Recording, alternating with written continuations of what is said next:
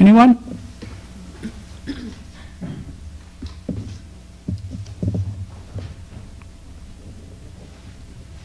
My name is Finn Sprague. I live on Charles Jordan Road, Cape Elizabeth, and I've just recently received a copy of the proposed ordinance. I live in a part of Cape Elizabeth that the population density problem is basically the deer. After reading this ordinance, I've come to the conclusion that a lot of people who own property not in our sector necessarily are going to be hurt by it. When I was on the sewer committee, where we had to study the problems in Cape Elizabeth caused by the population density in some of the areas, it was pretty obvious that some of the plans in the Cape has been to be anti-growth. I feel that this ordinance is really been put in as a backwards way of shutting down a lot of the growth in Cape Elizabeth. And although I too would like Cape Elizabeth to always be the same as it was when I first remember it, I have to recognize that there is going to be change. Mr. Taylor was up here talking from the perspective of a person who is trying to build single-family units in Cape Elizabeth. And I guess I'm coming at this from someone who doesn't have that problem, but is concerned about how we are going to continue to maintain some autonomy over the property that we live on. It's not clear to me from this ordinance what's wrong with cutting timber and proper forest management programs. A lot of the areas that have been identified that are near me are covered in our tree farming areas. And we have state-approved forest management programs on this property. And from what I have heard tonight previously, and there apparently is something wrong with cutting trees.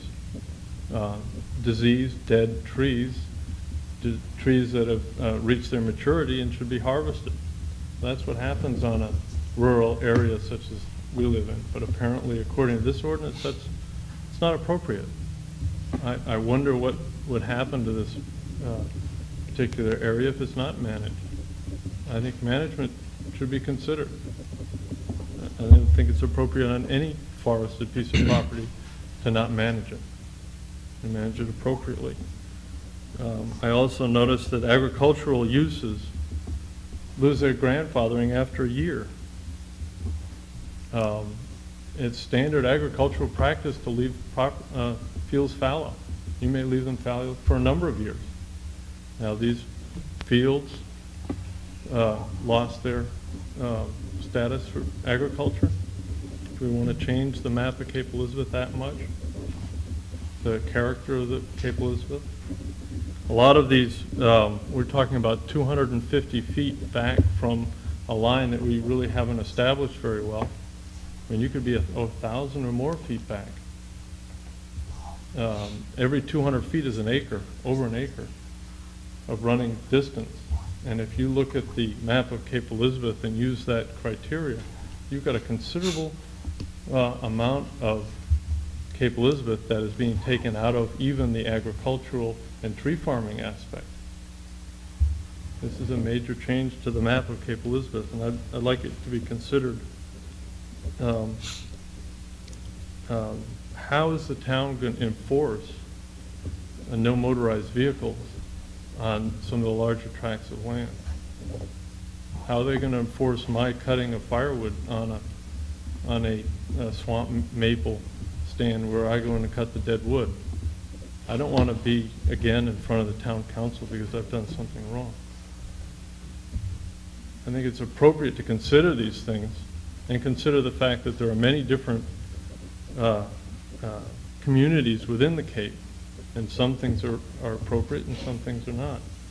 So I'm going to encourage the town council to take this ordinance and ask that it be reviewed from a practical standpoint on some of the larger parcels, and also what it is going to do in terms of the people that have been in the Cape for generations and have managed to keep their properties intact and are looking at their next generation and what they're going to do and how those people are going to find affordable places to live.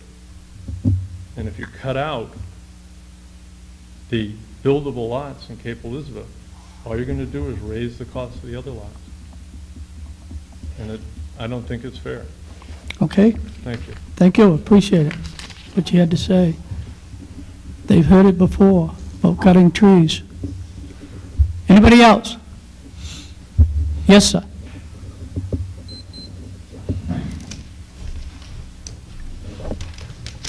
My name is Edward Perry. I live on 10 Pine Ridge Road. I hadn't planned to say anything tonight since my understanding was that we really weren't going to be speaking.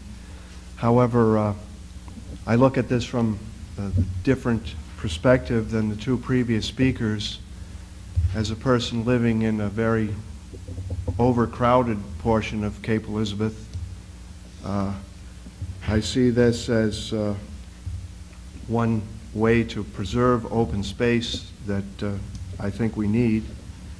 I think that we have to look back to our comprehensive plan survey that came in a year or so ago, where it was revealed that by the public's request that the number one goal in the whole town was to preserve open space. And it sounds tonight from the two previous speakers that, you know, the wetlands ordinance does have problems with it. We've talked with lawyers about the ordinance, and our understanding is the ordinance can be amended at any time. That if there are problems with timber cutting and agriculture that are unfair to people, those portions of the ordinance can be amended. But I think that the spirit of the ordinance is important. And as we continue to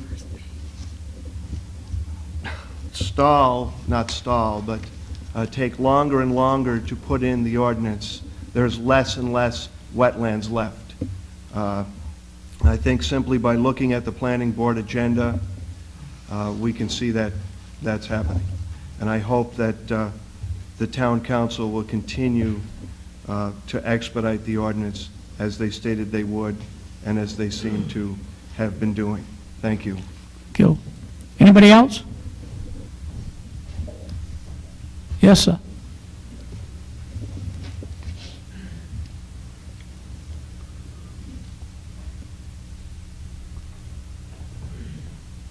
My name's Tim Thompson. I live on Pine Ridge Road also.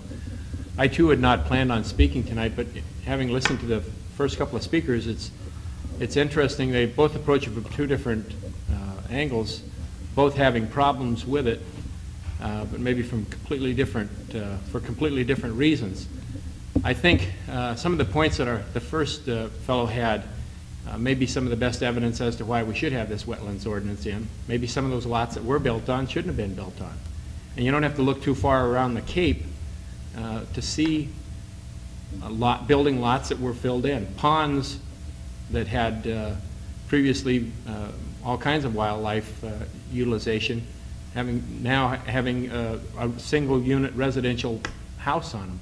I think those are some of the very best reasons why we are, as a town, taking the time with our Conservation Commission, with our planning board, with all the resources that we have in front of us, and we put together what I think is a very fine ordinance. Maybe it's got a few points that need to be ironed out.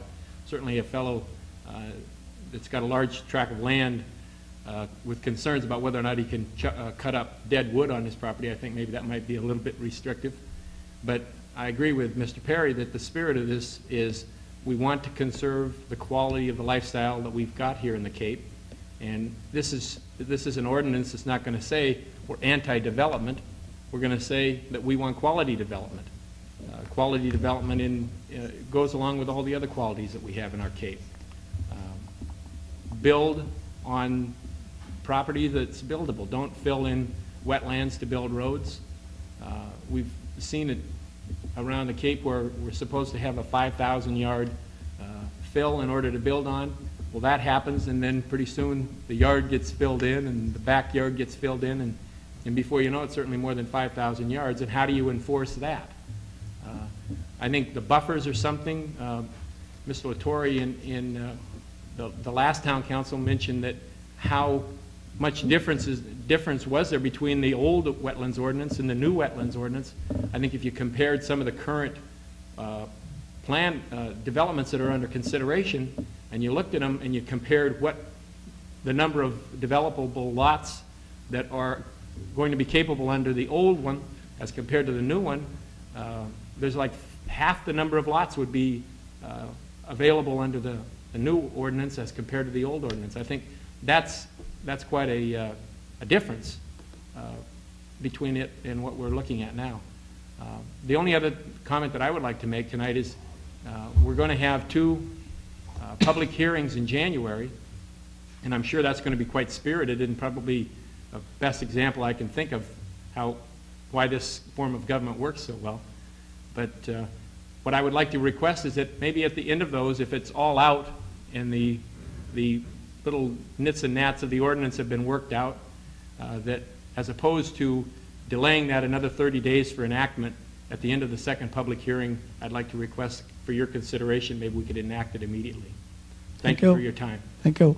Anybody else? If not, how much time are you going to take? 30 seconds. Okay, quick.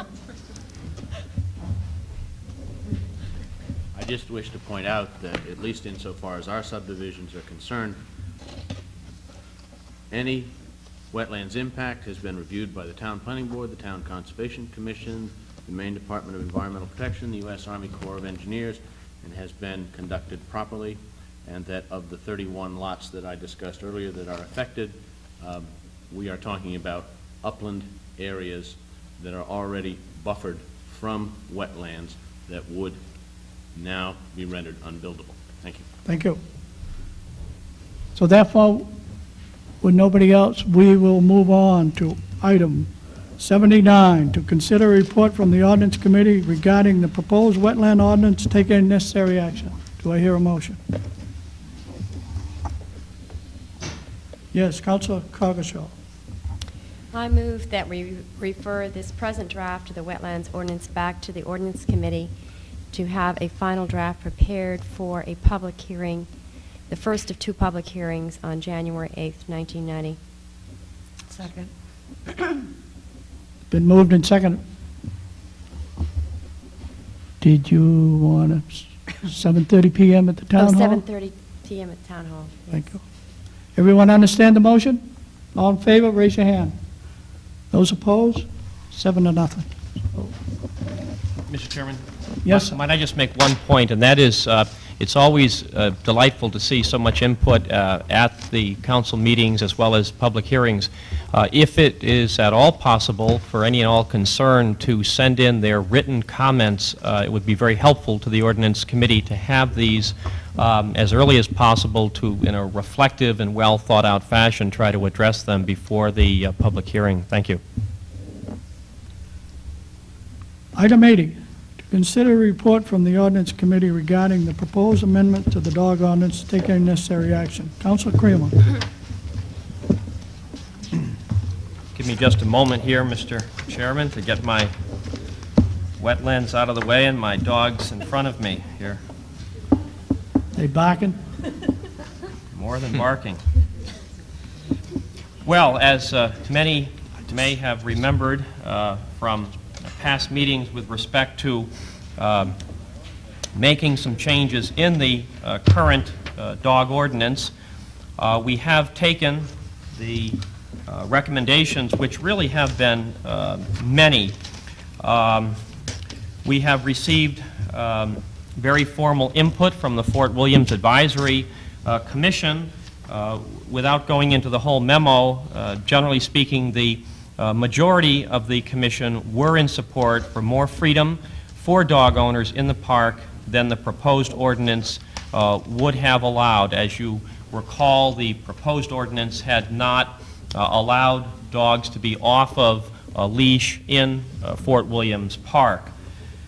There were several letters that I received suggesting a variety of different aspects to the ordinance, setting certain times of the day for exercising dogs unleashed.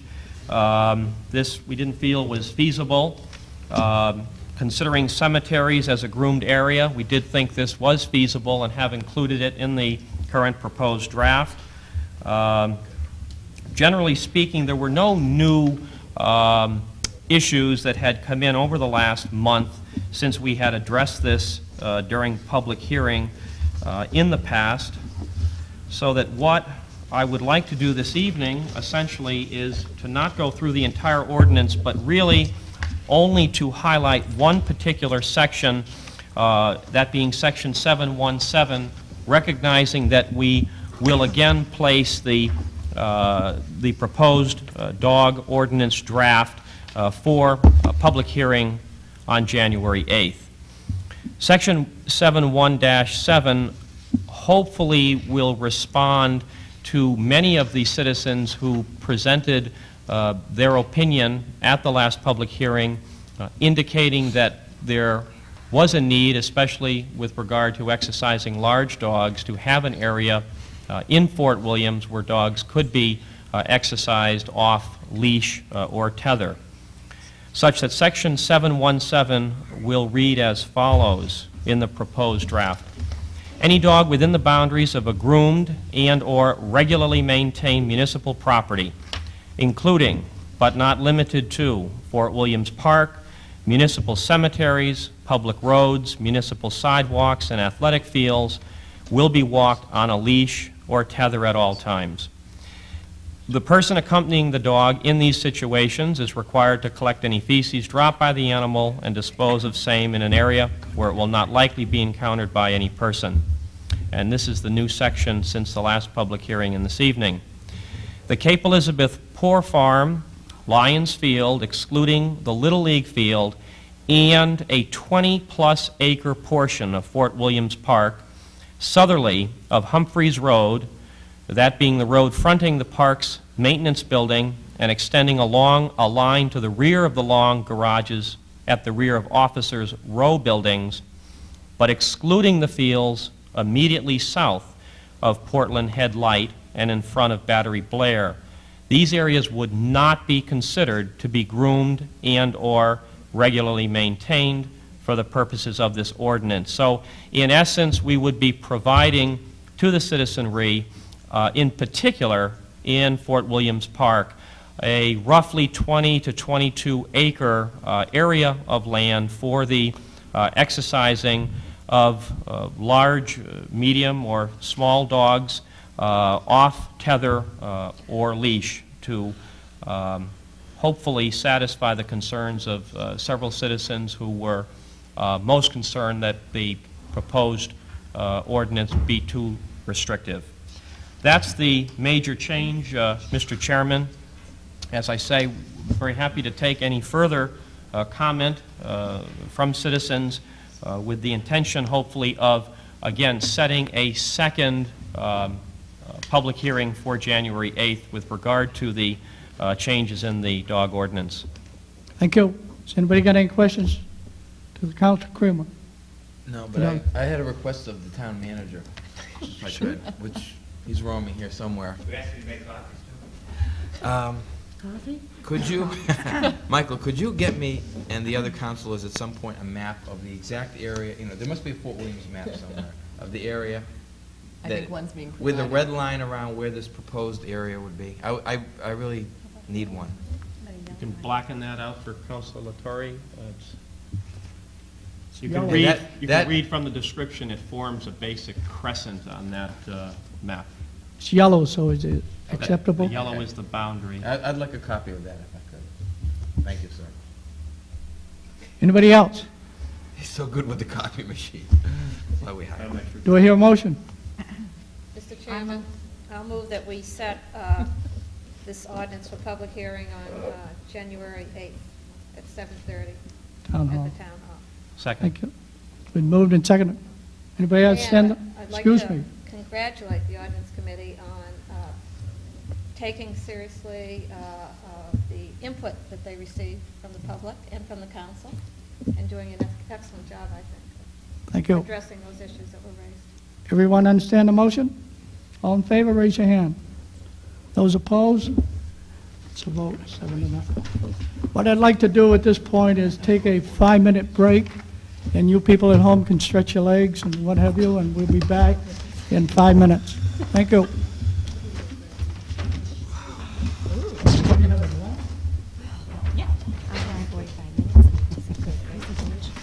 Kind of figured it would be a lengthy evening. Yes.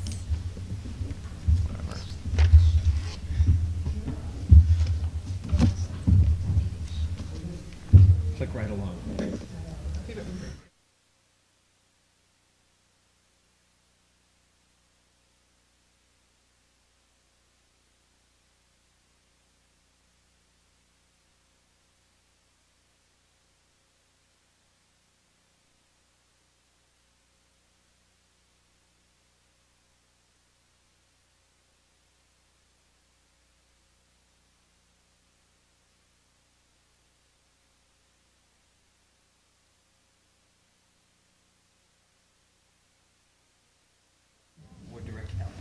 And we have an item on the agenda here, item 81, to consider request from the WET team to raise funds for the purchase of a rescue raft and take any necessary action. And I believe we have the police chief here, which is ahead of the WET team, going to give us a presentation on rescue water-related.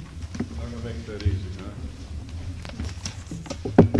Well, basically what we're proposing by this request is to be allowed to embark on a selective solicitation of a few individuals, some companies, marine-related industry, et cetera, to provide us monies to purchase a 6-meter rescue craft, rigid hull inflatable as it's called. To give you a little bit of the history as to why we've arrived at this point. When we first formed the WET team about a year ago, we had donated to us by a resident of the Cape a 10-foot raft, which was very serviceable and held up very well for us.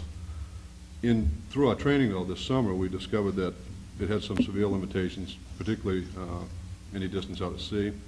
We trained on the boat that came aground off Richmond Island a couple of times, and it was very evident that the 10-foot boat simply wasn't big enough. Matter of fact, it was dangerous trying to board the grounded craft from that vessel. We have tried since about March to find some surplus vessel that would fit our needs, and we have in fact located a couple of those, generally in government storage. And I can tell you, standing here tonight, that boating will go out of fashion before we can get one of those boats.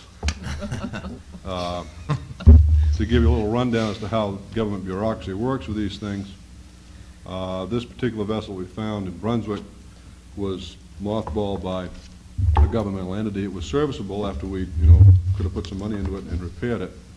But we were told that first dibs go to DOD, Department of Defense. They have several months with which to decide whether they want that vessel or not. After that, the General Accounting Office takes over, and the General Accounting Office is the repository for all federal law enforcement agencies. Secret Service, the FBI, Drug Enforcement, Customs, you name it, and they have a shot at it. If they don't want it, it then cycles down to state agencies, state police, Marine Patrol, et cetera, et cetera. And all of these entities have several months to take a look at it. So we were looking at around 1991, 1992, before the municipal pecking order came up. So we got a little discouraged by that. And we had called a number of people through Main Street 90 organization. I talked personally with the Commissioner of Public Safety, John Atwood, and they were all very gracious in attempting to help us, but there's just no cutting through that bureaucratic red tape. So as a practical matter, we would never get this boat, you know, by the time we got it, it would be like gray jelly sitting on the dock down there. It's too bad to see that material is rotting away. This seemed to be the most logical method that we could pursue to purchase a boat. When I was in Louisville last fall, I talked with a couple of representatives of some major boat dealers who have allowed municipalities to buy their surplus property, and I shouldn't use that term, I would say that demonstrators, ones that they've taken around the country and shown, at considerable savings. Of course, we would fall into government pricing. To purchase this boat and all the accoutrements that go with it, electronics, outboard, et cetera, we feel we're going to need around $30,000. We have been approached by a number of people who have an interest in the wet team and would like to donate monies, but of course by town charter it has to be approved by the town council for us to accept these funds. And that's why we're here tonight, to get that permission. We do not intend to hold any kind of a general fundraiser. We're very much aware that the town is embarking on fundraising efforts of its own. We just want to be able to accept those funds that people have approached us about. Thank you. Very good. And in your memo was outlined very good as far as what you tried to do and what you need, and I'm sure. Also, I think it's probably important to mention this, that because of the uniqueness of this team, and we did win an award last year, as you remember, we have been written up in National Fisherman magazine, which by its name is a national publication. Hasn't even got on the newsstands yet, and we've got about 7 requests for a paper on how we formed the wet team. The graciousness of the council and the initial sponsoring of that is mentioned throughout, I can assure you. Thank you. Are there How names? can we turn you down? Are there names mentioned, or is it just general? Well, we're on the final edit, so it's impossible. You've heard the Bios. speech from the police chief. Anybody got any questions to the chief? Councilor Emerald. Yeah, you're proposing that you raise $15,000 through making contacts of people donating money, and that you're planning to put $15,000 in your request for fiscal year '91. That's correct. If we could get complete offsetting revenues from the solicitation, then you won't need to. Now, what if you do raise the $15,000 and the $15,000 in the town budget does not survive budget deliberations? What happens? we'd wait till next year or attempt another fundraiser at another time. Thank you. Councilor Coggeshall. Who are the people who, are they private individuals who have made promises of donations? Are you going to businesses? How are you? Primarily, they have been private individual as well as marine-related businesses. That have indicated approached you with Yes. donations? Mhm. Has the publication of our wish list brought in any other interest? That has been generally published. I understand that there was going to be a number of follow-up articles. Matter of fact, I was asked the other day to write an article about that, and I would certainly, propose that. I would still do that. Because we were hoping for the whole thing. Yeah, yeah. At least it would be about the nice. trailer. That Yeah. would save us a lot of time, too, if someone did that. Thank you. Anybody else? Councilor Greenlaw. Chief Pickering, how many individuals and businesses are we talking about for this solicitation? I don't know the exact number as far as the amount of people that, number one, have approached us and the amount of people that we feel might deserve a phone call and ask if they wanted to participate in the program. Couldn't give you a number, but I would say certainly under 50. Okay. And I'm curious why you took your break at $15,000 for fundraising and $15,000 in your budget instead of $20,000 for fundraising and $10,000 in your budget. $15,000 had been proposed by another department head, and in discussions with that department head and the manager, we would like to incorporate those monies under my budget for the wet team, and the $15,000 figure was just mentioned for more or less a utility boat, which we would incorporate into this vessel, use it for those purposes. I would tend to encourage you to raise your expectations of your fundraising. Mr. Chairman, Councilor Matheson. who is actually going to do the fundraising? You're precluded from doing it, right? Right. Members of the team? Yes, be 2 members of the steering committee. Thank you. Anybody else? Comments? Questions? I just Councilor wanted to commend Latorre. the chief for finding this company and for digging up a demonstrator model and going a very, very frugal route. You're certainly in line with administrators as we head into the 90s of needing to save every dime.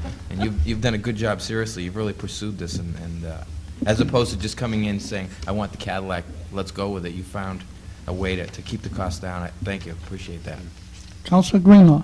I do want to commend you for the article in that magazine. It had been brought to my attention by Dick Tinsman a couple weekends ago, I think, and I was delighted it was in the council packets, and I encourage the other councilors to read it. It's very good press. It's not Esquire, but as they say, it is good press. Anybody else? Do I hear a motion? I move that we authorize the water extrication team to raise funds for the purchase of a rescue raft. Do I hear a second? Second. Any other comment? Anybody? You all understand the motion? If so, raise your hand. Those opposed?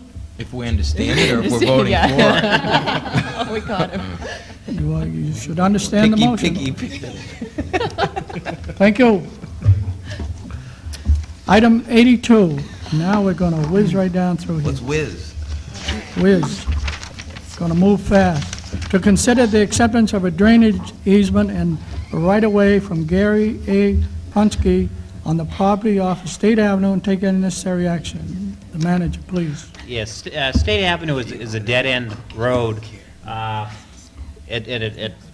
its end, it actually goes up and around in a circle, but then there's a little dead-end portion.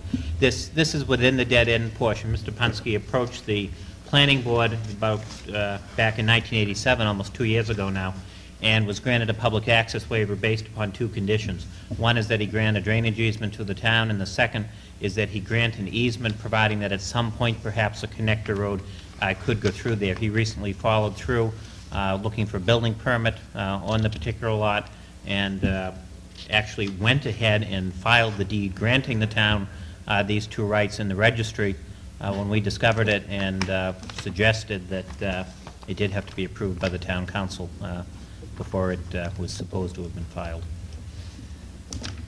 So I would encourage you to approve it. Councilor Cargachow.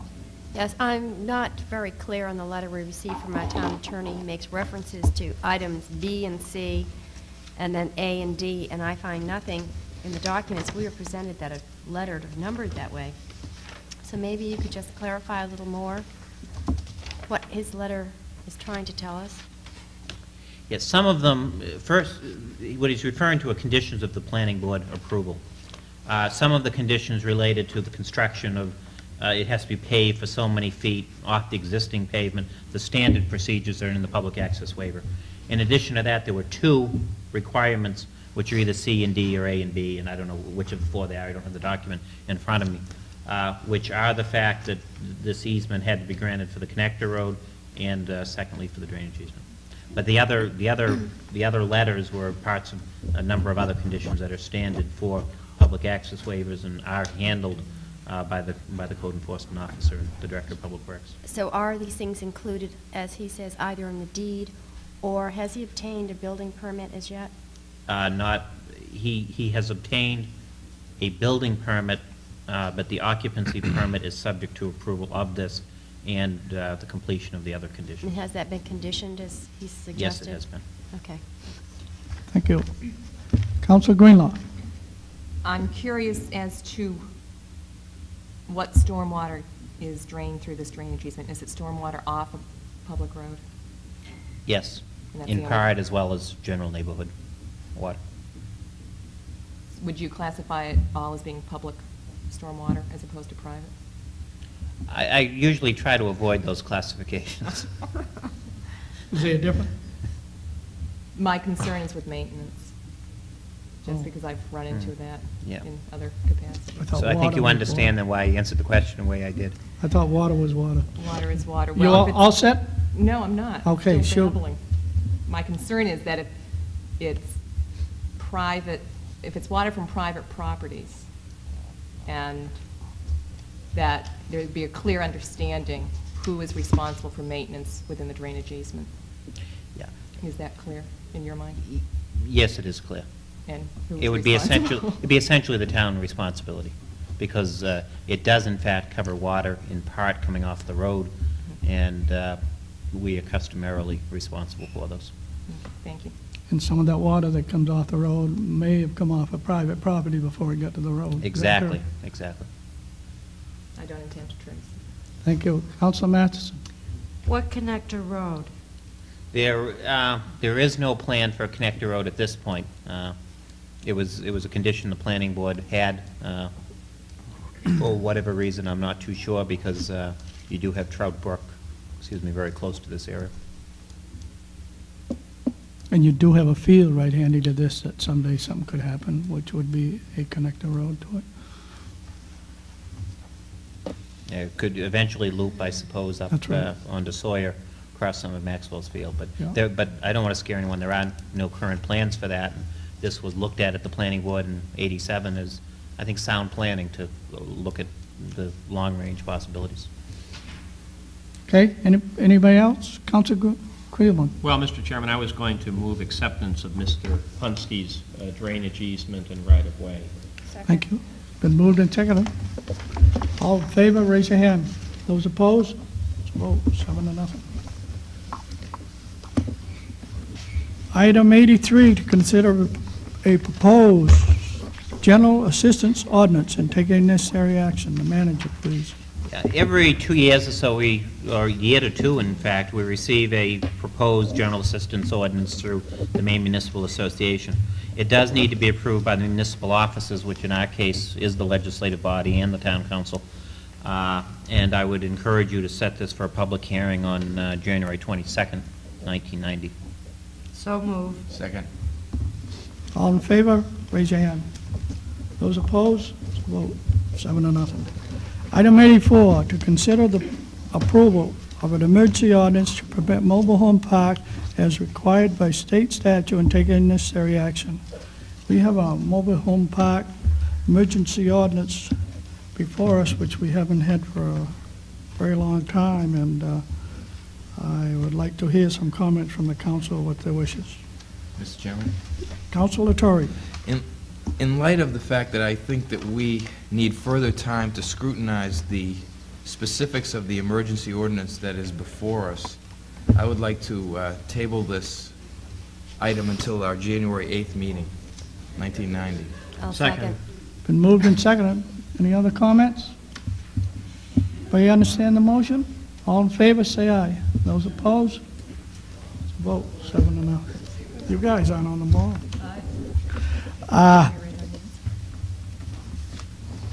Item 85, to consider the appointments of the building inspector, plumbing inspector, electrical inspector, deputy health officer, code enforcement officer, town assessor, tree warden for 1990, and take any necessary action. I'll turn that over to the manager.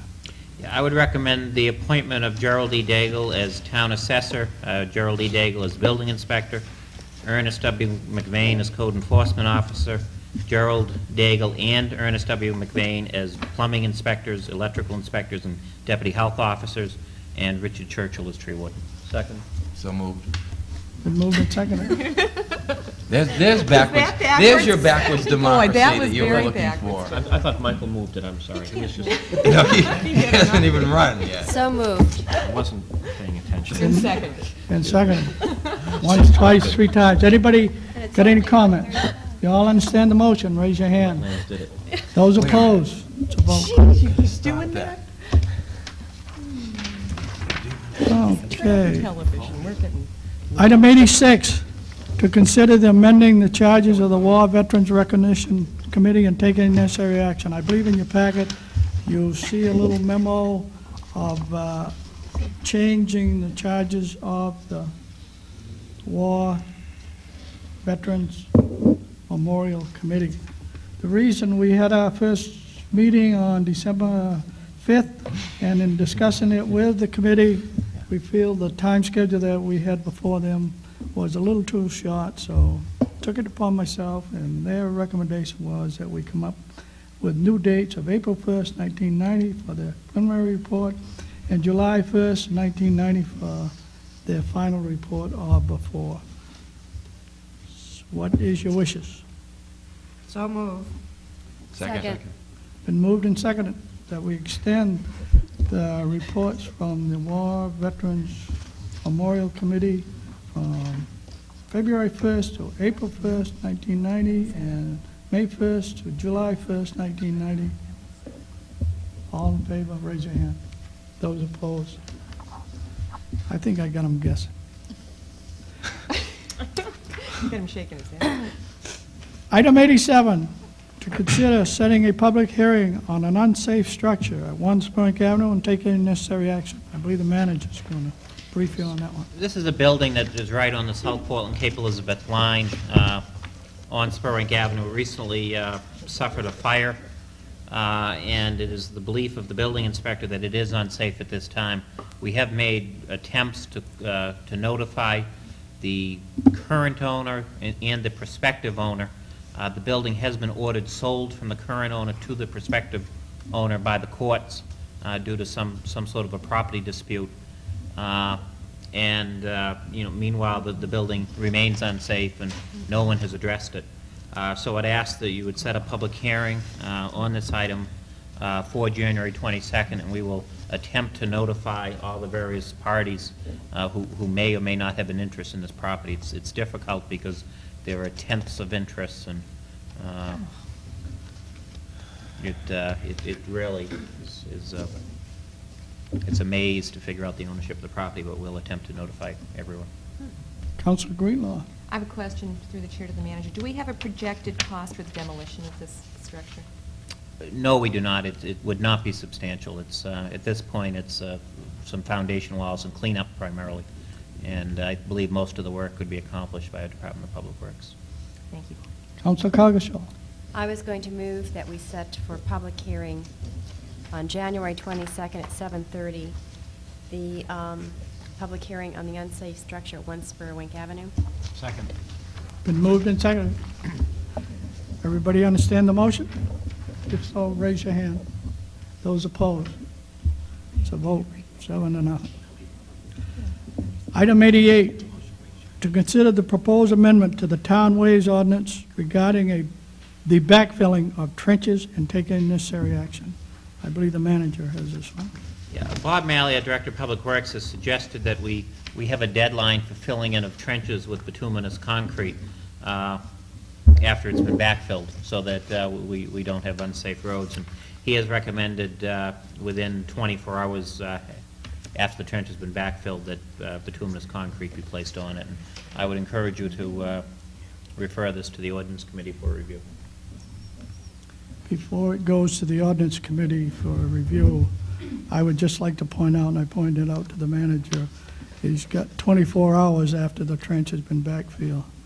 The trench could be backfilled on Saturday morning or Friday, and would they have to come back and do it Sunday? I think this should be reviewed and use working days or something to that effect, or 48 hours or something, because it would create a Sunday or Saturday afternoon type. Or a holiday, that is correct. So what is your wishes? Mr. Chairman, I'll move that this item be sent to the Ordinance Committee. Second. Been moved and seconded that item 88 go to the Ordinance Committee. All those in favor, raise your hand. Those opposed? It's a vote. Item 89, to consider report from the town manager on town-owned lots and take any necessary action. Michael, what is your wishes? This is a report you requested, and I will avoid going through each and every lot, but I did want you to be aware of the lots that are town-owned and the restrictions that apply to them. Mr. Chairman, Go ahead, sir. I move acknowledging receipt of said report. I'll second. Been moved and seconded. Thank you, Michael, for the report. Yes, That thank you. took a lot of time. I think I asked for it. Thank you. Thank you, Michael. I hope they all read it. To consider, Under the Carter administration, wasn't it? you all understand the motion? We do. All those in favor, raise your hand. Those opposed? He'll get testy later, I know. Oh, you deserve it. Item 90, to consider the proposed budget impact schedule for the fiscal year 1991 to 1995 and take any necessary action. Michael. I would call your attention to page 13. I think is the most significant page in this particular document. That as well as page 16. Page 16 might even be more appropriate because that gives the percentage as well as the numbers.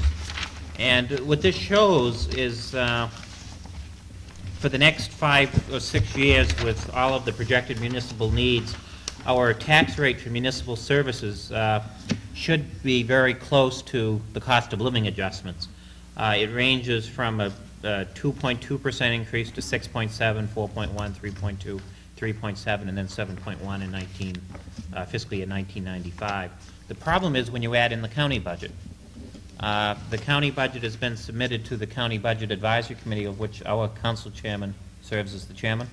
That's correct. And that budget contains a 55% increase in the county tax assessment, which for Cape Elizabeth would transfer into about a 60% increase in the county tax, because our valuation went up a little bit more than other communities.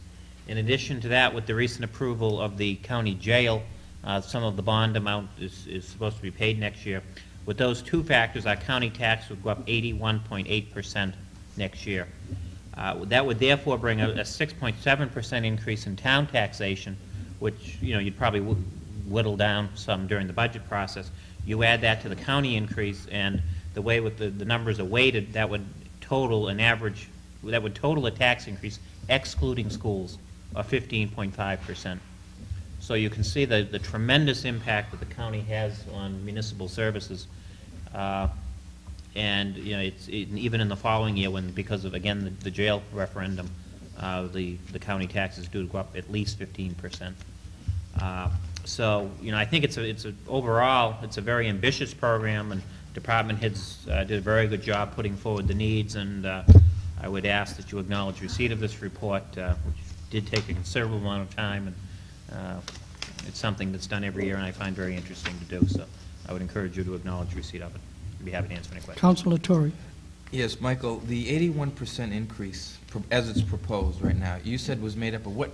Did you mention two major factors? Yes. One, the jail being one, and the county budget in and of itself. Yeah. I just want to point out to our chairman, who's also chairman of that committee, how thoroughly unacceptable that figure is to many of us. And I understand the restrictions of the fact that that there was a vote that took place, so some mandates have to proceed, but I hope that other areas of cuts can be found such that that is not our final figure that comes in.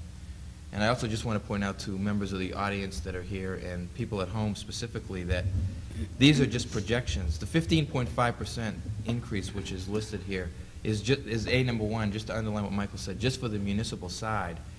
And number two, it is nothing that is a goal of ours or that is a fait accompli, cast in cement, or something that we're saying, announcing right now, next year's budget's going up 15%. These are all just projections. If we do our job, we'll be able to whittle that down significantly, and hopefully we can. So sometimes these numbers are grabbed and made into stories when they're not completely understood, and I just wanted to clarify for the people at home what this 15.5 that's written here on this paper in front of me represents. It is not something we're endorsing, saying is going to happen, or has as our goal. Councilor Masterson. Mr. Chairman, as chairman of that Budget Advisory Committee, do you think that the process is working? No. You really have no power, do you? We have no you're power. Just advisory. Just advisory. And were you able to make any cuts on the county budget? The county budget come in as a 55% increase, and we went through the budget as the best we could. And there's a lot of comment on not being in on the process of meeting with the department heads and what have you. And so we have made some recommendations. Last year, the county budget come in as 24%. We have recommended that they whittle that from 55% down to 30%. Increase, which is $2.5 million out of that budget. This year? This year. So that would be a 6% increase over last year. Now, that is only a recommendation. The county commissioners can take some of that and do something with it, or they can ignore it all and put it through, and there is nothing we can do. We're trying to set up a meeting with the Cumberland County delegation to express our concerns of the power that this committee has and what can be done.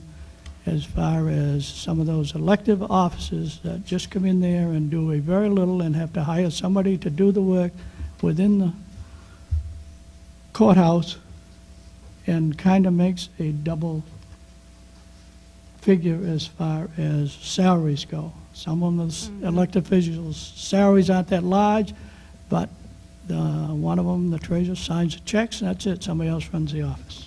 Well, you may So- remember, Mr. Chairman, a few years ago, we had a referendum on a new county charter that would have appointed those department heads, had the commissioners appoint them, and would have done away with an Would- extra person in each department. We're trying that again, and I don't know Good. whether we'll proceed or not, and we hope we can do it, and that's one way we feel we can get the county budget down to some reasonable working entity, because there's so many things within that budget that's unbelievable, that is state mandated, that we don't have no control over.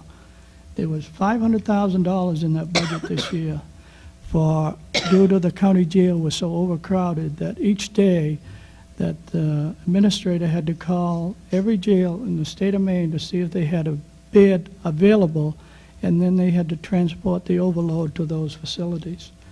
And we have recommended that they reduce that somewhat, because they're having a temporary jail being built, temporary cells similar to these temporarily built different school classrooms they're putting up on right beside the present jail. So we felt that they could reduce that. And cost, the state is charging the county now to put inmates at South Wyndham has gone up tremendously too, which in the past was pretty much bad by the state. So there's, some of this is fed back from the state to county government to come up with. So it's a pretty big, hard process to go through to deal with it. Councilor Amaro. Yeah, it really points out the need for some property tax reform and relief. And there were several bills introduced in the last legislative session that would have removed several of the responsibilities of county government from being supported by local property taxes, and turned those Jails. operations over to the state. And Jails was one. Jails was one, the court systems was another. And, I mean, real, it just, to have an increase of that size on, put back on our local property taxpayers just totally ties our hands as what we can do next year as a community. And it's just really inappropriate. I think that we've really got to work hard this year on the whole property tax reform issue. Councilor Masterson. I don't mean to put you on the grill, but I just have one final question. When you made your recommendation to cut the 55% increase to 30, did you also at the same time make some recommendation for cuts? As I told two of the new members on that committee, and they got quite a joke out of it, because they said, I don't understand this, I don't understand that. I said, that's just like when you get the school budget in your hometown and you don't understand half of that. And they all shook their head and says, right. But we did. We recommendations on where they could make some cuts, and it's just strictly recommendations, and that's all it is, just a recommendation. They can take it or leave it. So the budget is not finalized yet? Not as far as the county commissioners are concerned, no. They're due to have a hearing here in, I think before the end of the year. You got a notice? I had They no- notify every community. Didn't get a notice yet. They notify every community, so. Christmas Eve. Well, if all the town councils and selectmen showed up in force at that hearing, maybe It'll be we'd voted, be it'll be heard. voted on between now and Christmas. That's the 2 years That's I was right. on the budget advisory. It's always between now and Christmas. I don't know just what the date So is. the vote but- isn't done yet. And one other comment. One of the sheets here, it indicates that 4 out of the last 5 years, the tax rate for municipal services increased less than 0.2%. One year it was 0.1%, another year 0%, another year 0.1, another year 0.2. you know, I have a concern that we're constantly being added to take on more and more responsibility in terms of the council's priority of land acquisition, as well as particularly in the area of solid waste. Next year, there's an additional $25,000 set aside for a demolition disposal expense. The regional waste tipping fee is projected to go up at least $10,000, and you know it's going to be impossible, you know, I think, to continue at the 0% level. And you know, I think you really ought to be looking at a municipal side increase to keep up with inflation at approximately 4.5%. And I think it'd be extremely unfortunate if you let the municipal government and the municipal services fall further behind by making the municipal services absorb the total burden of the county expense. I think when you look at the municipal budget, we were looking at salaries earlier, and some of the other issues is, you know, we're in the average for the region. We're not at the top on the municipal side. And, you know, I would hope that as you review the budget this coming year, you would consider that and find the balance between all the various budgets and determine the priorities as best you know how. Thank you. I would just like to add a little something as far as the budget goes, and this is this regional waste and this tipping fees. These communities where these facilities are placed, I think are taking a big advantage of these small communities, and especially Gorham, of what they're getting out of having that waste area there on the Ross Grant site. I don't know if any of you kept up with the cost of added to the tipping fees of what Gorham is getting. Did any of you figure this? $325,000, then $100,000 a year? They got, and plus they're going to make an athletic field for them, and this is, you're paying for all of this, and this is an annual fee of $100,000 to the town of Gorham just to have that site. And they didn't own the site, it was privately owned, but this was an agreement. Now, I didn't realize till a little while ago, City of Portland, City of South Portland, they get a fee every year, so much per ton for the regional waste burner and where they baler in the City of Portland and South Portland each year. And I don't know whether this is time to speak to some legislators, and maybe they should be controlled like your telephone and power company under the PUC. Somebody's got to do it, because there's a certain communities there are railroading the rest of it through. And this may be harsh language to some people, but it's down to earth and straightforward. That is what's happening. I got the article on what Gorham is getting out of having that site in Gorham. And there's a counselor from Gorham said everybody was a winner. The only winner was Gorham, in my opinion. And this is why some of these fees are going up. And recycling and these salvageable materials, you have no place to sell them. You have nothing to do with them. So everybody's taking them off somewhere and charging you to haul them away. And I think this deal's got to get turned around, or it's going to cost you big, big bucks in the future if they don't start finding areas to put these materials and really put them to use. This all goes along with the budget, I think. We've all, what's your wishes? I move that we acknowledge receipt of the budget impact schedule and thank the manager. Second. Moved and seconded. Everybody understand it? All in favor, raise your hand. All those opposed? It's a vote, 7-0. Item 91, to consider a proposed roadway drainage improvement program for fiscal years 1991 to 1995 and take any necessary action. I believe the Public Works Director is going to handle that, but he is ill tonight, so we'll have to let the manager do it. Again, this is a report that is beginning to be an annual report, and it summarizes recommendations for roadway and drainage needs over the next 5 years. I think probably the best news for those that don't like traffic lights is that there is no traffic light proposed until at least fiscal year 1993, which is 4 years away. But I still caution everyone that the day is coming.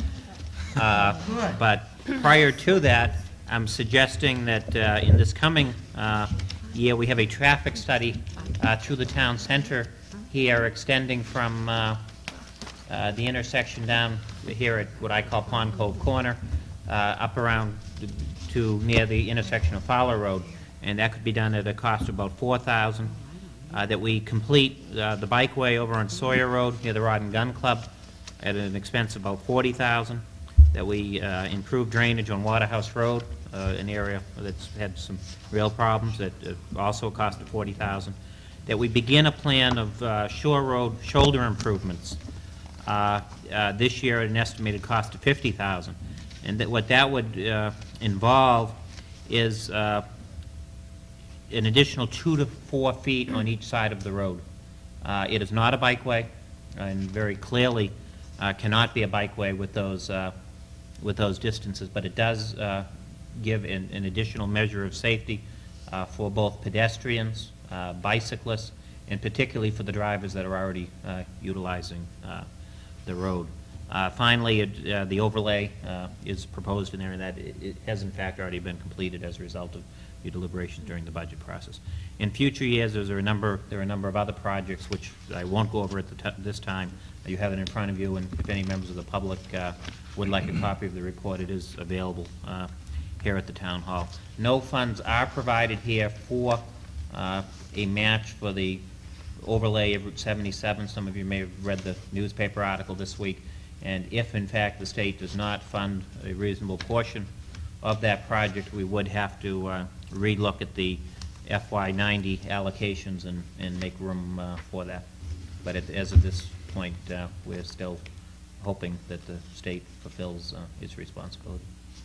So I would ask that you acknowledge receipt of the report and be happy to answer any questions. Thank you. Anybody got a comment, question? Yes, Council Cogashaw. I have a question on the Route 77 state overlay. Is that particular stretch that's being done inside or outside the urban compact zone? The signs indicate that it is outside the urban compact zone. So technically it shouldn't be of any expense to us.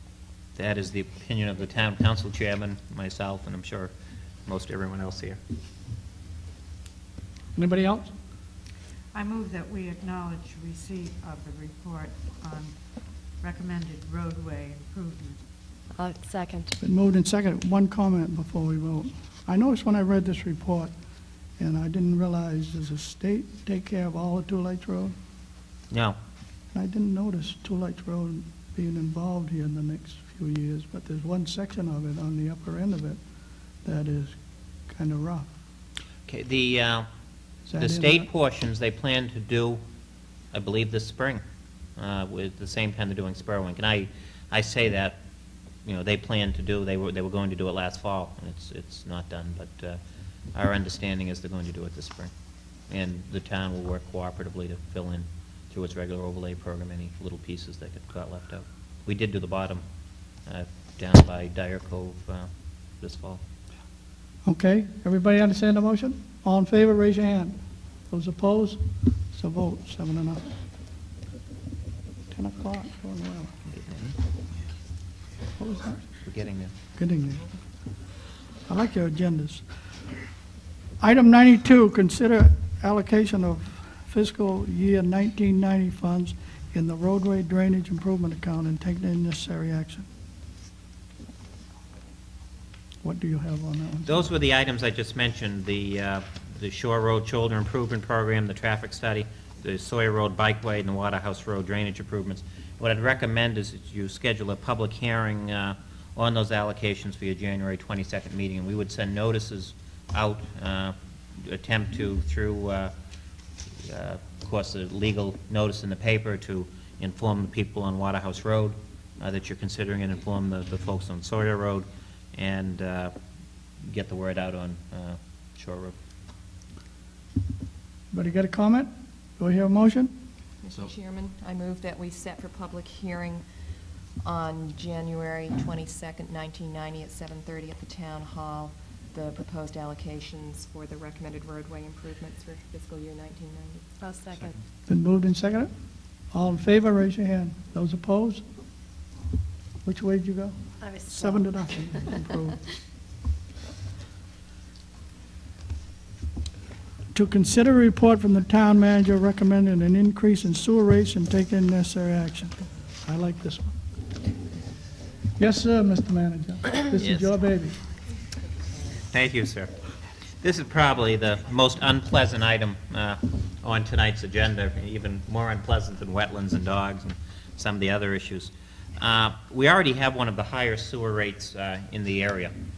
What I'm asking tonight is to begin the process of the council considering a 7.2% increase.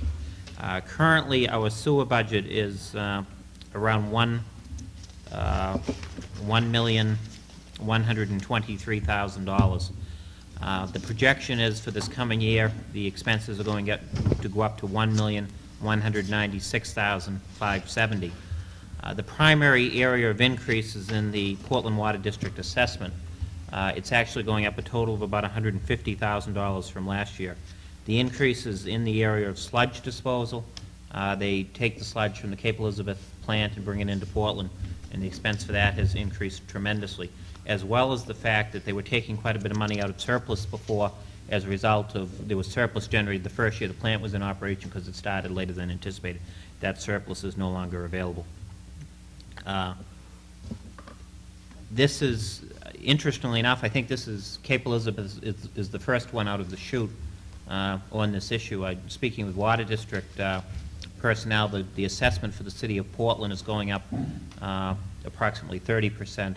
That percentage is off the top of my head, but going up about $2 million.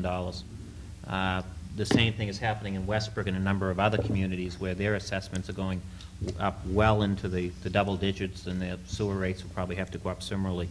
So while this 7.2% is extremely difficult to stomach, I think when we look at it in comparison to the other communities, we won't feel quite as bad as we do tonight. But anyway, I would ask that you refer this to the Board of Sewer Appeals. They do have a meeting scheduled for early January, and perhaps they can look at my recommendation and make some suggestions as to either areas of savings or other ways of raising the revenue, and for them to report back to you in February, so you can perhaps hold a public hearing in March. Anybody got a comment? Most distasteful. Thank you. Do I hear a motion? I would move that we send it to the the Board of Sewer Appeals for them to review and to get back to us by February 1st, 1990. Second. Been moved and second. I got one comment, and it's been my gripe for 2 or 3 years to them. Now don't turn your head. I have said, and I want to say again, that these people are on sewers, and I had supper with a family tonight, elderly couple, and they were telling me what their problems was as far as living in Cape Elizabeth, and one of them is a sewer deal. And I think it's something that we got to take a hard look at and find a way to generate some revenue. People don't like sewers. People don't, all they want is fill and grow.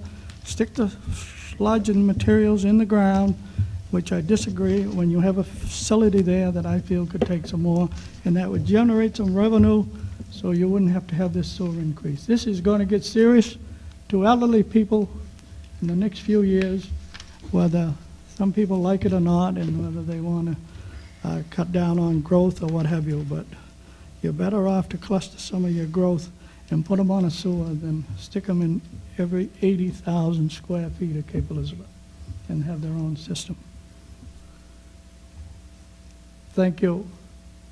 And everyone understands the motion, and we'll so vote that this is referred to the Sewer Appeals Board for a review. All those in favor, raise your hand. Those opposed? It's a vote, 7-0. Item 94, to consider a proposed agreement with the Portland Water District to maintain a sewer pump station and take any necessary action. Mr. Manager. Yes, in June you approved the assumption of the maintenance of the pump stations by the Portland Water District. In your packet on Friday, you received a number of legal documents that would accomplish this change as prepared by the town attorney. I would ask that you authorize me to execute those agreements as prepared by the town attorney on behalf of the town of Cape Elizabeth. I so move. Do I hear a second? All in favor, raise your hand. Those opposed? It's a vote. Yes. I just had a couple questions I wanted to ask Michael, that was all. Oh. It's getting late, you gotta move fast. I'm sorry, you want to ask him now? I just wanted to know if other towns have turned over the same sort of Yes. thing to the Portland Water District. In fact, most of them have turned over the entire operation for the maintenance of all the lines as well. And we didn't do that? We've asked them for an estimate, but they haven't provided one, and, you know, at such time we receive it, we'll take a look at it, see if it's reasonable or not. Okay. Item 95, to consider a proposed deed with the Wildwood Condominium Association relating to the responsibility for the operation of Wildwood Pump Station and force main extending from the pump station and take any necessary action. I believe that's the manager has that one. This follows, also in June, you accepted responsibility in concept for this pump station, and I would ask that you authorize the acceptance of the easement deed, you sign on to the agreement, you approve the agreement, as well as, you don't have to do anything with the bill of sale, I don't believe, no.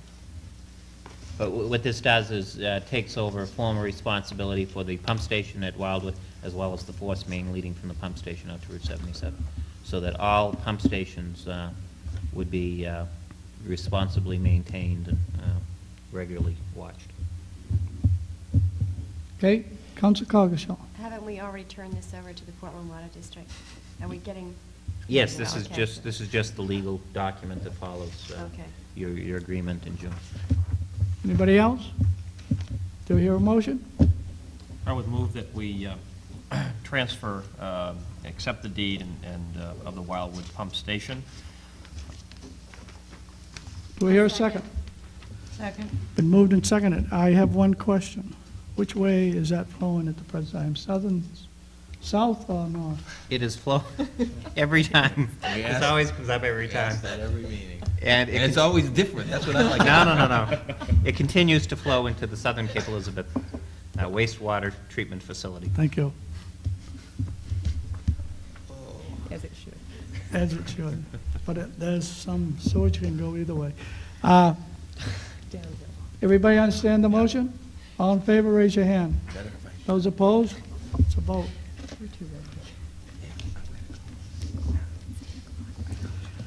Item 96, to consider a proposed lease with the United States Coast Guard for the Portland Headlight Keepers Quarters and take any necessary action. I think Mike has a little background on that. Yes, this is a lease that would begin in 1990 and extend to the year 2020, or for a period of 30 years.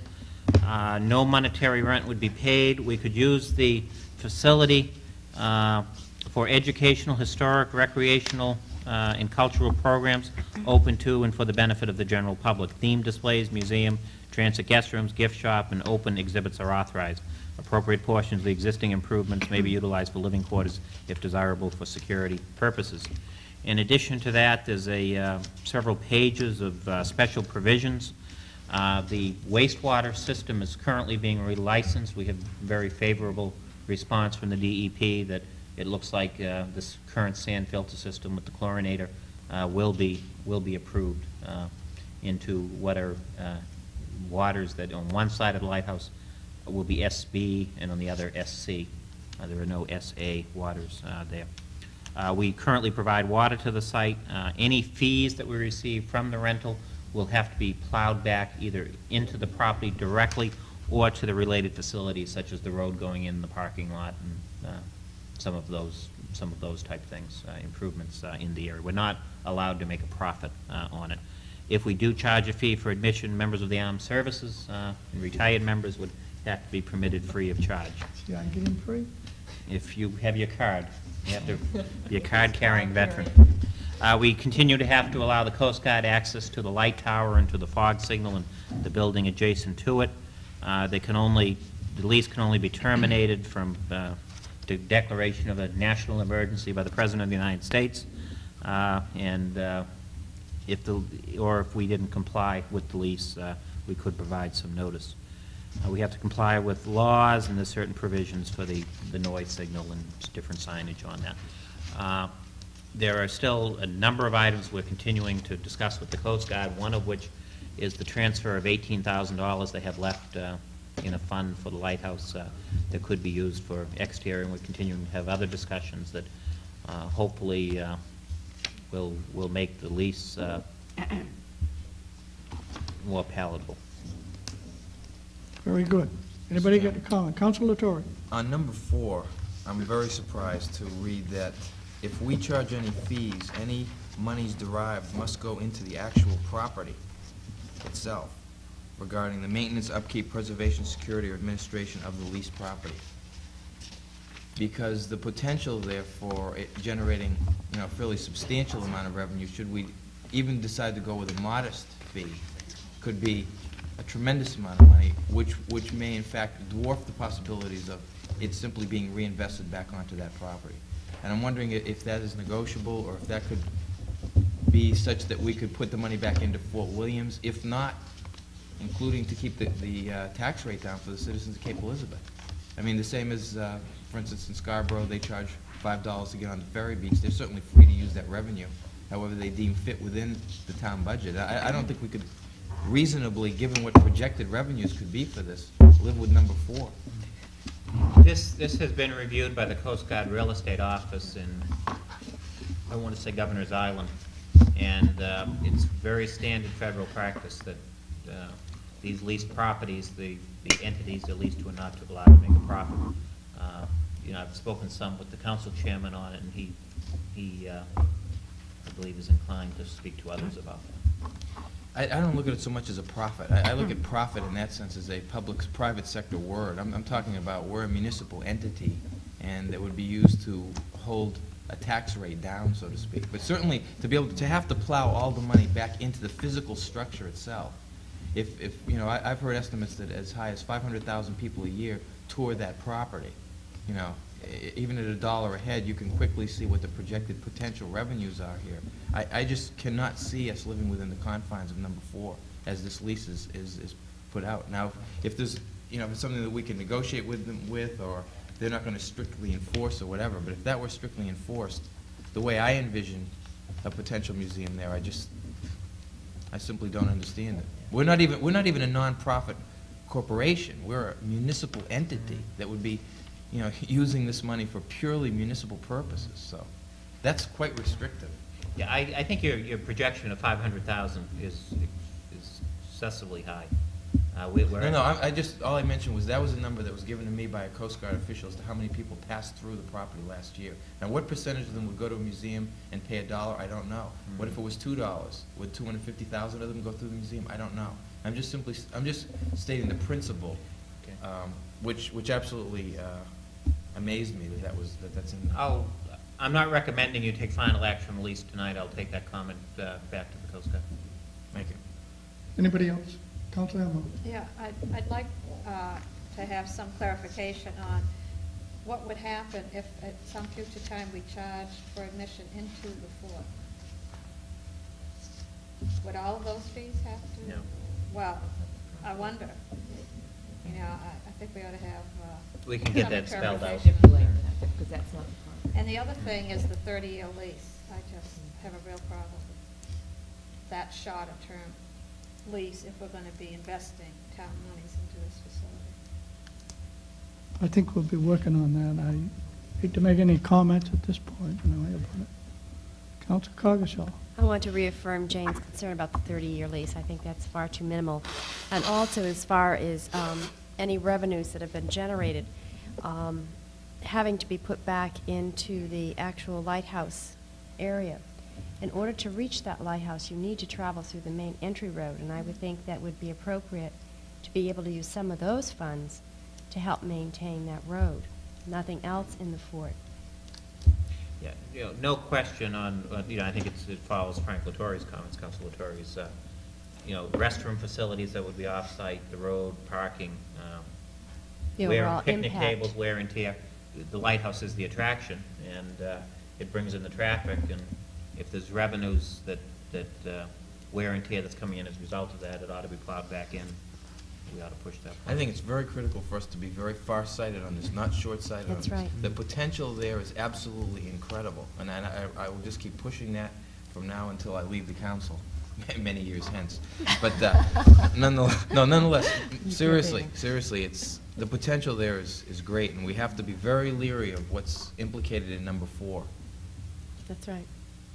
I think it's just got to be spelled out a little bit, broadened a little bit, and I think it could be done, because as Council Coggeshall just mentioned there, that there's other areas in the fort that'll affect the museum at the lighthouse.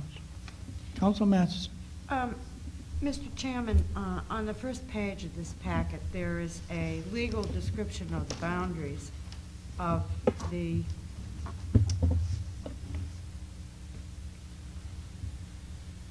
Lighthouse? well, no, is this the boundaries of the property that the keeper's house is in?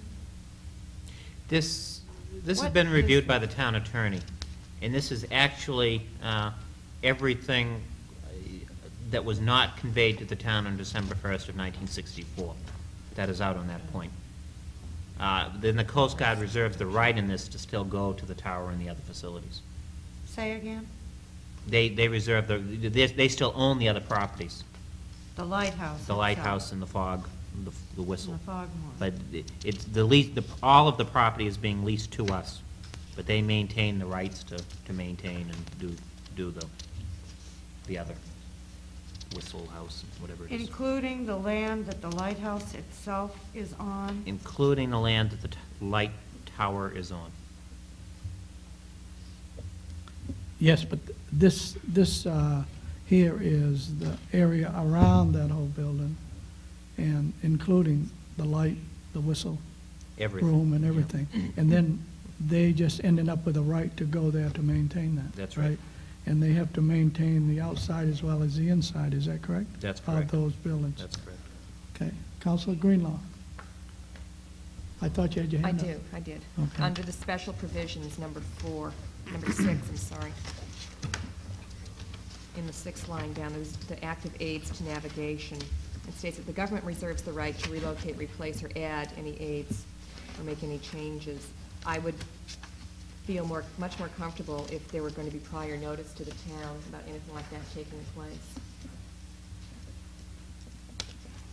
Good point. And I think that some very valid concerns have been brought up already, and those are all concerns that I would like to add my voice to. Council Coggeshall?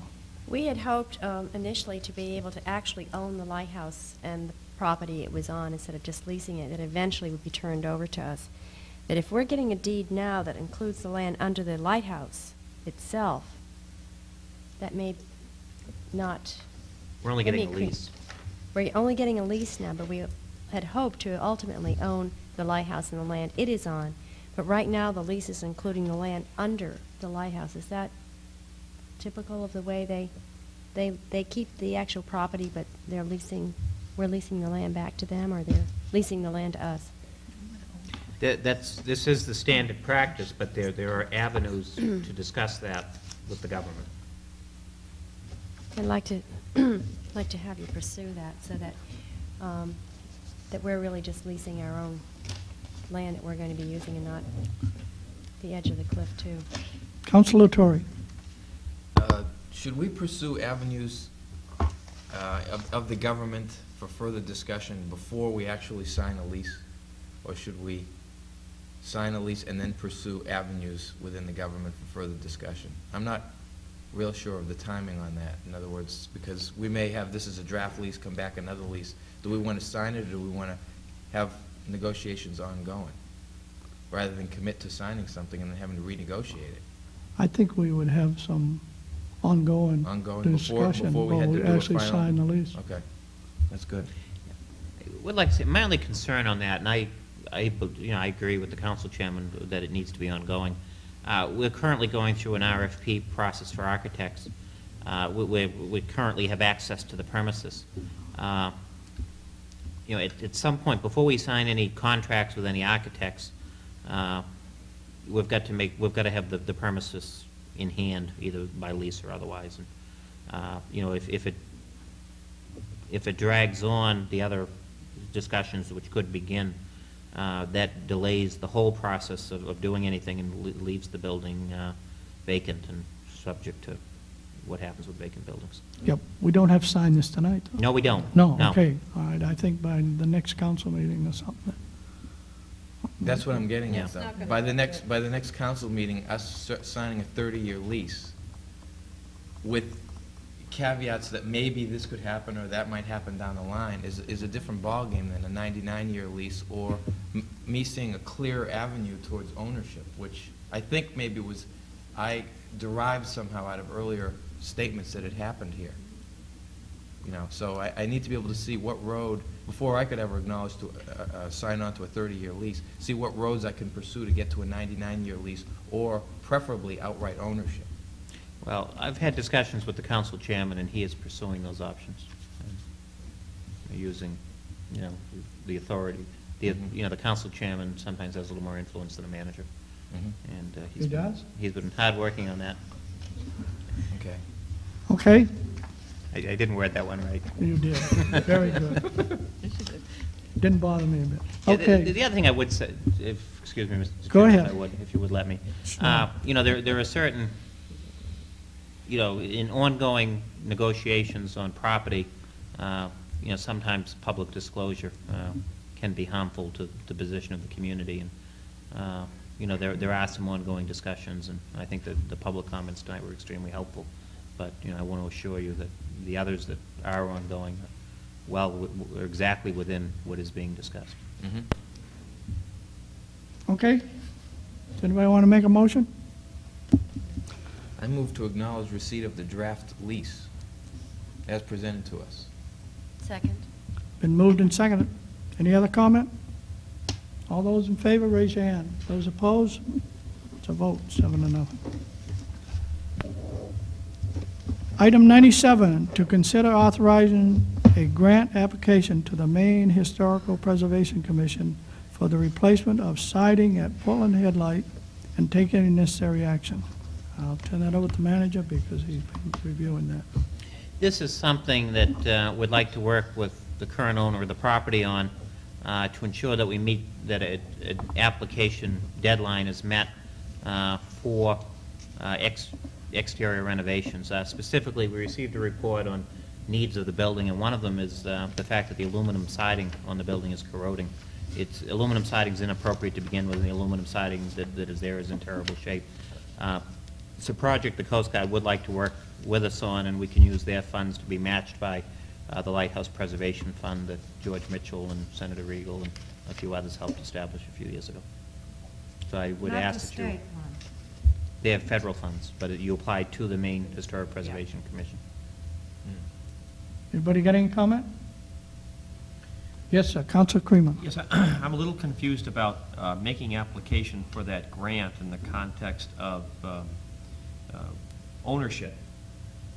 Could you expand upon this confusion? Yeah, that's why in my comments I emphasized working with the Coast Guard. What we would in essence be saying to them, we'll do the necessary work to prepare the grant application. If it's necessary that the Coast Guard name be at the bottom of it, you would be actually signing it.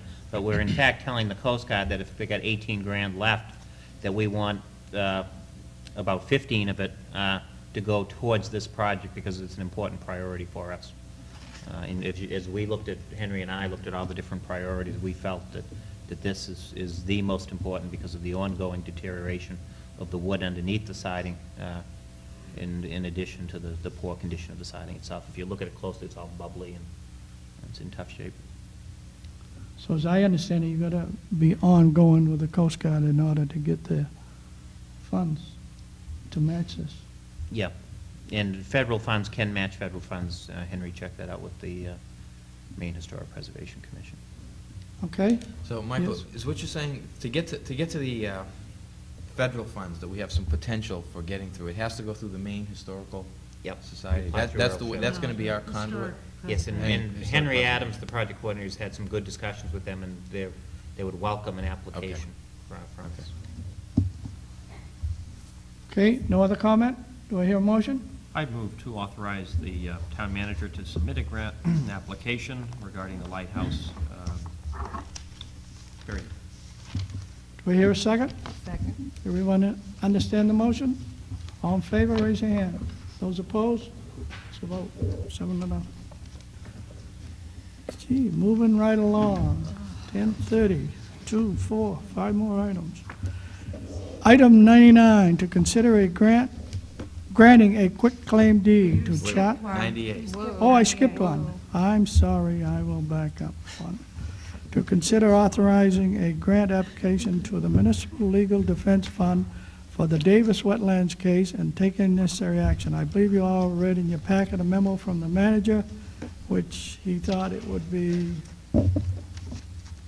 Worth a try. worth a try, okay, worth a try to apply for some reimbursement to the town for the Davis wetland case, and I'll have the manager elaborate more on that.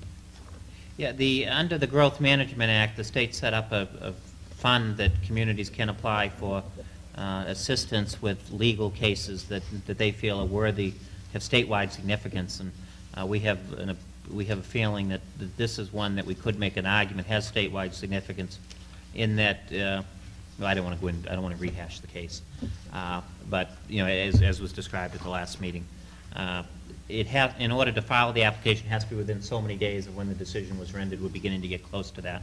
So what I'd like to do is give the town attorney a call and find out the total that we expended for this case and to apply for the maximum amount that we can. Councilor Cargashal. Yes, I'm just going to move the question. Second. Been moved in second. I noticed in reading your memo that it says reasonable attorney fees. You'll get them out of the attorney? I will get, our town attorney does charge a fee that is less than most municipal attorneys do, so I'm sure there won't be any problem with the reasonableness of the fees. Thank you. You all understand the motion? All in favor, raise your hand. Those opposed? It's a vote. 7-0. Now I'll move on to 99. To consider granting a quitclaim deed to Charles S. and Sandra L. Fowler for land and buildings situated at 9 Waterhouse Road and taking necessary action. The manager has that one. Yeah, in order to make the discussion briefer, this one as well as the next item were both as a result of us sending additional 30-day notices of foreclosure. And I would encourage, and fortunately both property owners stepped forward, and I'd encourage you to adopt each, or authorize me to. Actually, the motion is to authorize the manager to execute the quitclaim on behalf of the municipality. Second. Been moved and seconded. All in favor, raise your hand. Those opposed? It's a vote, 7-0. Item 100, to consider granting a quitclaim deed to H. Baldwin Hoffman for land and buildings situated on 8 Elmwood Road and taking necessary action. I believe this could be spelled out or explained approximately the same way as a previous item. Exactly. Move acceptance of the quitclaim deed. Second. Been moved and seconded. All in favor, raise your hand. Those opposed? Item 101, to consider granting a quitclaim deed to Paul G. and Karen A. Stewart for land and buildings at Manaway, excuse me, and taking necessary action. The manager, would you like to comment? One way here, forth, or the other? Yes, I'd be happy to. This particular item, I've explained it previously to the council in executive session, as well as, I don't know if the town attorney was ever present as well, but you certainly had an opinion from the town attorney. I don't really want to bore the council with the details, but I think it's only fair that we relate to the public exactly the status of this, and if you'll bear with me for rehashing it. Back in 1985, I believe it was, the state changed the format that had to go on notices when you send out a notice of foreclosure when you're about to take over property. Unfortunately, the town did not change from the old form to the new form. An attorney for the Stewarts raised the issue of whether or not we had legitimately foreclosed on this property because of the failure to use the appropriate notice. The courts in the past have ruled that we must follow the letter of the law in all instances relating to property foreclosures. The particular notices that were left off, the notice was sent, but the particular section was left off as kind of a consumer protection notice in big letters that said something to the effect, this means you will lose your property, so that there could be no doubt at all what the notices meant. Unfortunately, when the law was changed and that consumer notice was required, as I mentioned, we didn't put it on. We could have gone on, playing a cat and mouse game with the Stewarts as to whether or not, our position, our notice was legal or whether or not it wasn't. We haven't really taken a position on that. The town attorney has. But, while that was ongoing, meanwhile, the property would have continued to lay unimproved and perhaps a hazard to the neighborhood. If we wanted to go through the unsafe structure procedure or the dangerous buildings procedure of the state statutes, we were in a difficult position because if we were alleging that we owned the property and we sent the notice to the town, to fix it up, then they would come back at us and say, you didn't own it, you took improper action, and it was just an impossible situation to be in. So, it was my feeling, as well as the town attorneys, that perhaps the best bet would be to allow the Stewarts an opportunity to remit all the taxes that were owed, which consist of about $5,000. They have done so through the attorneys. We actually don't have it in-house, but it is through the attorneys. Tom Leahy's has secured it, and to grant the quitclaim, with the understanding, or not so much an understanding, but with my feeling is that from here, hopefully you would authorize his quitclaim, and then we would give Mr. Stewart administratively a period of time to correct the unsafe deficiencies in the property without forcibly going through the unsafe structure provision, so that, just like we do with everyone else, we first take, come on, fix up your building. But if there is no reaction to that within a very short period of time, perhaps at next month's meeting, if nothing is done, that we then recommend a public hearing on the unsafe structure, within the unsafe structure provisions of the law, similarly as we did on the One Spurwink Avenue property.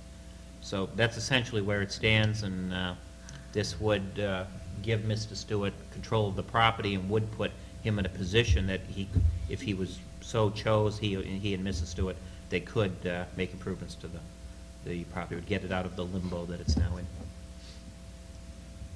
Okay? Everybody understand it? Councilor Amro. I'd like to ask to be excused from participating in this item because of a possible conflict. What's your wishes? Everyone says yes. Councilor Cogasol. Same for me, please. Same from you. Conflicts. Conflicts. Okay, possible conflicts. We'll Possible. put it. I have just one to make sure everybody understands. This would go within a month or so under the same procedure as One Spurwink Avenue. That is the proper route. Is that correct? If they don't, Yeah, well, first, administratively, we will see if we can get it going without the... See, the problem with the unsafe structures, and the town has to move in and get the work done, and it gets messy. That's right. And it's much better if we can get him to do it himself. Okay, but just wondering how much time we'd take to do it, but it's okay. I will work with the building inspector on it. So item 101, what's your wishes? Mr. Chairman, I move that we authorize the manager to sign the quitclaim deed for this property. Second. Been moved and seconded. All those in favor, raise your hand. Those opposed? We have it 5-2 with 2 abstaining. Okay? Now, I believe from Councilor Greenlaw that we do have an item to bring up out of order. And being it is at 11 o'clock, we'll so let you do this. I appreciate that, Mr. Chairman. I'd like to introduce, and I'm not sure if I did this the right way. If I You'll do it. Item 102, out of order. This is being requested to fill the Municipal Facilities Committee. We have an application from Thomas Emery to serve in that committee. I would like to put forth his name to do so. Second. everyone want to move that we bring an item up out of order, item 102? All in favor, raise your hand. And now the item pertains to filling the vacancy of the municipal committee, and you have a name. Do I hear a motion now? I'd like to move that Thomas Emery be appointed as a member of the Municipal Facilities Committee. Second. Been moved in second. All in favor, raise your hand. Those opposed? I see some sleepy eyes here, so we won't take too much Don't more look in time my on. direction, Mr. Chairman. I'm ready to invite into even more municipal Just a business. minute, just, don't get nervous now. Citizens' discussion, items not on the agenda. I don't see too many citizens here, but I would like to ask the camera people out there, previously, there's always a little note here to say when these meetings are going to be seen on TV again. Some people might like to see the last part because they got tired at the first part. Does anybody have any idea when these will be reviewed, or should I announce it, or shouldn't I announce it? Mr. Chairman, I'd like to make one other comment before we adjourn, if I could. December 14th and 15th, do you have the time? But I'm not going to get to prices here. Noon and 4 and 6:30. 7:30, sorry. Okay? Think that covers it? Yes, Councilor Torrey. I'd like to ask the town manager, what is our vehicle for input regarding the cable increase that is going to be hitting our community? Is there a way that we participate in that process? I know Portland is participating in it. Do we? Do we simply have to accept the increase, and there is no administrative or legislative process that we can have to have input into this process? The Cable Television Communications Act of whatever year it was a few years ago, and an act of Congress took away municipal right of rate regulation. Cable systems all over the country are squeezing more money out of their customers, to put it nicely. There is a movement afoot in Congress. I believe there's going to be hearings sometime in the next 5 months, 6 months, to re-regulate the cable industry. You know, really, if you want to get some control, it's one of two things: either approach your congressional delegation, or secondly, to pull the plug. Well, I'd like to ask your you. own personal choice. I'd like to ask you to provide me some backup material, if you could, on just to go through our files and get me all the correspondence that you have, as it goes back to a couple of years ago when we talked about them pulling Channel 56. And remember the exchange of letters and communications that we had, that they would pull Channel 56 in exchange for the 10 o'clock news being on the air 7 nights a week, which would then continue to give us access to that type of news program. That show is now down to 3 or 4 nights a week. It certainly has been taken off of Saturday nights. It's been taken off of Sunday nights. So I remember a covenant between us and cable regarding this whole issue, and I just would like to refresh my memories. So I'm asking if you could please send me what you may have in your file regarding all the correspondence that transacted at that time. Would you? It's about yay thick. Usually the policy is that when we provide it to one council, we provide it to all. Would it be possible instead you could just look at the file sometime? Okay. Is it that thick? I don't think there were that many letters. Yeah, it's up there. Okay. Because Trying to reduce the thickness of the packets next time. Good idea. that program, which was guaranteed to us to remain on the air, is no longer on the air. I think And it's on more than you think. No, it isn't. No, it It's isn't. on before and after the game. It's been, see, the more Fox is growing now, and Channel 51, Fox is getting stronger and stronger, and the News at 10 is being the victim of Fox's strength. So you'd be surprised how infrequently it's on. There's also, excuse me, there's a new law coming into effect soon that, for example, MASH and all those programs, if those are on a station in the local market, they can ask another market coming in from out of town to black those out. So what's going to happen is Channel 56 is going to be blacked out 50% of the time. There is no Channel 56 anymore. 56 is Whatever gone. the News at 10 station, whatever it is. That's 56, but see, Okay. Channel 51 has picked up that station. That's right. That was what they made as a deal to us in exchange for us not pressing the fact that 56 went off the air. But I think- They're not living up to their agreement. Yeah, what I think I was going to say is it's only going to get worse, and Can we- consumer pressure ought to come on. Public Well, I'm going to start a movement for consumer pressure, but I want to get all of my facts together first. Can we discuss that later and let these sleepy-eyed Well, people it's of go? interest to the people at home. Oh, it is? Yes. I'd like to know how many's awake at this time, Tanya. I move we adjourn. Pretty bad. I'll second. I had a comment that I wanted to thank all you people for such a long meeting this afternoon, this evening, and the cameramen for staying in. Possibly the people at home are still with us, but I would like to have you councilors think about whether we should have 2 meetings a month, because I believe this is the longest agenda that we've had for some years now. And maybe you don't mind this, you like this. No, but we've done it before 11 o'clock, I think that's fine. It's fine that we can't do it. We can't talk about it before 11 o'clock. But, Mr. Chairman, to show the respect I have for you as chairman, I think we should have 2 meetings in January. We have 2 All meetings right. lined up. Oh, I was trying to make it look better. All in favor, say aye, and Jenny. Aye. Thank you. Thank you all, and good Thank you night. all.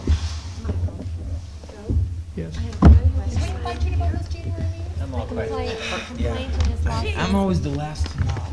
About not being properly notified. Policeman keeps dropping those packets, Jeannie. You have to talk to him. Okay. Frank, if I may give you my original dog ordinance